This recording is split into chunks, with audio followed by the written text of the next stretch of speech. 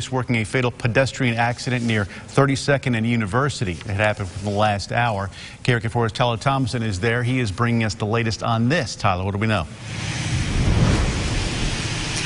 Bob, good evening. Yeah, we're at the intersection of 32nd University at the Shell station next to the Popeyes. I'm going to kind of show you the scene behind me. According to Little Rock Police, there was a fatality, and according to sources I've spoken with, this was a pedestrian accident where a woman was possibly dragged down parts of University from Town and Country to 32nd, where the scene came to a close right here, where you can see multiple fire trucks and a car that has been surrounded by crime scene tape. Again, this is right behind the Shell station, right across the street from the UALR campus in Little Rock. And we've been on scene for about 15-20 minutes, and from what I can tell, it's still a very active scene. We've seen several cars along University that are stopped.